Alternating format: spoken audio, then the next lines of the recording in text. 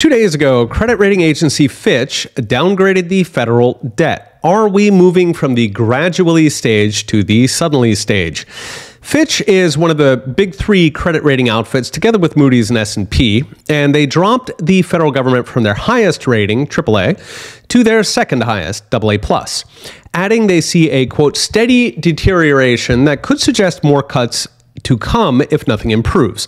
Now, given the federal deficit is up 170% on last year alone, in all likelihood, nothing will improve. The proximate cause of the downgrade, of course, was rising federal debt. Fitch estimates it will hit 118% of GDP by 2025, which is more than 2.5 times the AAA country median of 39%. So it was already a friend rating. Fitch cited the repeated last-minute debt ceiling standoffs amid 20 years of deterioration in, quote, fiscal and debt matters. Biden's staff added that January 6th was a factor, which Fitch didn't mention in their report, but extra points for creativity. Note, this kind of downgrade did happen once before, in the 2011 debt ceiling clash, that time by S&P. Because our nation is governed by laws, 2 weeks later, the federal government opened an investigation whether S&P caused the 2008 mortgage crisis, at which point S&P fired its CEO, so that was just 18 days from downgrade to unemployment. Even NBC, which wasn't quite as bootlicky back then, connected the dots and questioned the timing.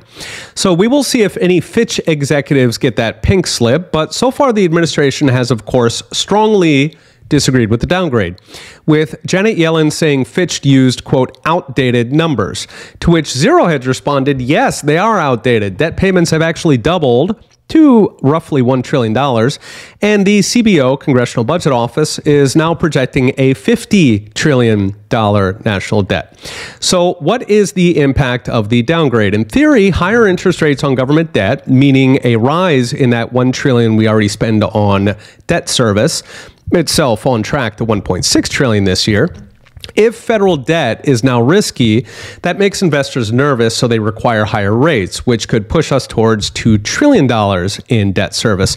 By the way, the entire federal government only collects about twice that, $4.8 trillion, meaning almost half of every tax dollar could soon go to servicing, not paying off mine, just servicing old debt. Still, it is worth noting that last time in 2011, the opposite happened. Stocks fell, but treasuries and the dollar actually rose in a flight to safety typical of any crisis. So near term, that could happen again, even if longer term is a weaker dollar and higher debt interest. The fundamental issue here is that the U.S. government is spending like a drunk sailor with a stolen credit card. They're also drinking like drunk sailors.